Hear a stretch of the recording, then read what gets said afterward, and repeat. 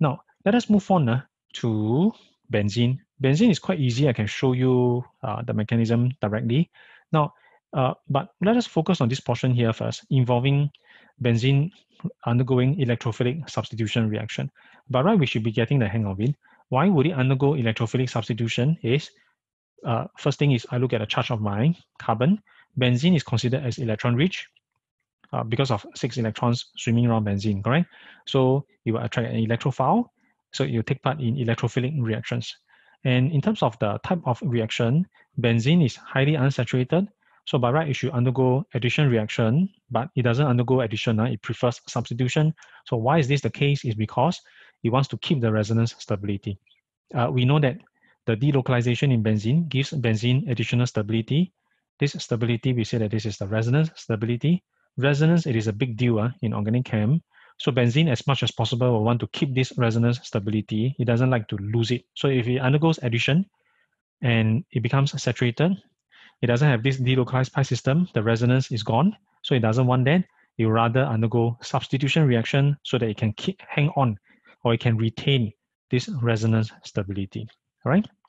Now, involving mechanism-wise, we have two to consider, involving bromination and nitration. So same idea, the mechanism, we can put it on the left-hand side.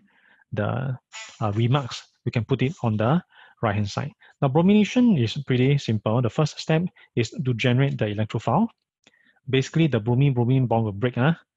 This is a heterolytic breaking of the bond. Both electrons go to Br. So basically, this Br will be a Br plus. It will come here. This Br minus will join to FeBr3 to form FeBr4 minus. I'm generating the electrophile. And then later, the second step, the benzene will attack the Br plus to form this intermediate. But maybe before we do that, let us talk about this remarks for the first step. The purpose or the function of my FeBr3, this is a Lewis acid catalyst. Now, it is pretty interesting because later when I compare this with the H2SO4 for nitration, H2SO4, it is also an acidic catalyst, but it is a Bronsted acid in terms of proton donation. FeBr3, it is an acid catalyst, but it is a Lewis acid in terms of accepting electron pair. So I think a pretty interesting comparison that we want to keep in mind.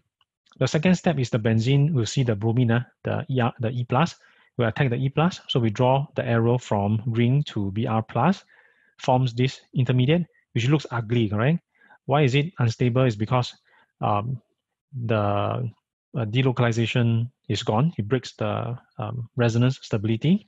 You lose the resonance stability. And we also have a positive charge at the center. It makes this guy very unstable. Benzene absolutely hate this configuration, so you want to kick out H plus as much as possible so that it can restore the delocalized pi system. So things to keep in mind is this particular carbon, which is attached to my bromine. This guy actually is saturated because it is attached to 4 groups. So if this guy is saturated, hybridization for this guy, it is sp3, and there's no pi electrons around the carbon. So when we draw the open ring, the portion where the ring is broken should be around the carbon which is saturated, or the carbon which is sp3 hybridized. Okay? So this will be the second step. The remarks, we have also talked about it. The third step is deprotonation and regenerate my catalyst. So I break the CH bond, both electrons will go back to benzene. H plus is being kicked out, and the H plus will combine with FeBr4 minus to form HBr and FeBr3, regenerate my catalyst. Of course, I form my bromobenzene as the product, the ring is restored, and FeBr3 as a catalyst is regenerated. You notice for electrophilic substitution, the first step is I generate electrophile. After that, electrophilic attack. After that, there's deprotonation, and I regenerate the catalyst. It is a pretty standard 3 steps. And if I compare this with nitration, we actually notice even though the reaction and the products looks a bit different, the conditions also a bit different, but the steps, effectively, it is the same. First step, I will generate my electrophile. Second step, it is an electrophilic attack. Third step will be deprotonation, and I regenerate my catalyst. So if I do both mechanisms together, it becomes a reinforcement. I understand the nature of electrophilic substitution a lot better. So this one is HNO3 plus 2H2SO4. Remember, it's concentrated, concentrated HNO3 in conc H2SO4. to give me NO2 plus, H3O plus, and 2HSO4 minus. The electrophile is NO2 plus, and the second step, my benzene will attack the NO2 plus. Maybe some of us might wonder, H3O plus also positive charge. Can it be the electrophile? I think I've mentioned this here, H3O plus is relatively more stable than my NO2 plus. So therefore, H3O plus is not involved. It doesn't function as the electrophile. Some of us, when we draw this mechanism, maybe you show the bonds involving my nitro group. If your school is doing that, then of course we just keep to that. The positive charge is actually on nitrogen. So when I draw the arrow pushing here, I also need to point from ring to nitrogen, because nitrogen is the one which by right, it is positively charged. Same thing, I form this ugly guy, right? This sp3 carbon, which is attached to nitrogen, the portion around the carbon, the ring opens, and inside there's a positive charge. The third step is the deprotonation, kick out H+, and H+ will combine with HSO4- to regenerate my catalyst. And of course, form my product, my nitrobenzene.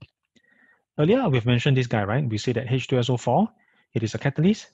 Yes, it is acid catalyst, but interestingly, as compared to FeBr3, this is my Bronsted acid catalyst in terms of proton donation. So when I consider this mechanism involving bromination versus nitration, my acid catalyst, interestingly, we managed to compare the difference between these two theories of acids and bases in terms of Bronsted acid base. Bronsted acid base, it is in terms of proton transfer. Bronsted acid, it is a proton donor. Base, it is a proton acceptor. Lewis acid base theory, Lewis acid, it is an electron pair acceptor. Lewis base, it is an electron pair donor. So it's just a comparison, but I think it's pretty interesting. So good to have this appreciation. Otherwise, mechanism-wise for electrophilic substitution is pretty simple. Now, one very simple comparison that we want to talk about is if I have benzene, if I react this with ICl, then can I form aldobenzene as well as chlorobenzene? So what are the considerations that we will need to take to decide which is the product that is possible and that's not possible? The idea involving this is actually very simple. We just need to remember that benzene is electron rich, is supposed to react with an electrophile. So if I consider the nature of ICl, again, aldene, it is the electrophile, delta positive charge, because it is less electronegative than chlorine. Chlorine, it is partial minus charge. This guy is the nucleophile.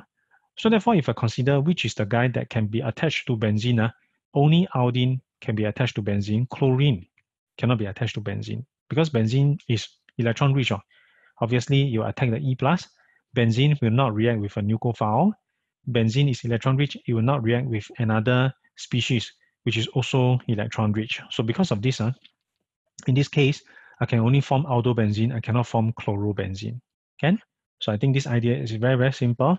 Based on the charge of my carbon and based on the charge of my functional group, I can predict whether it reacts with a certain species or not. And I can predict whether this reaction or this product is possible or not possible.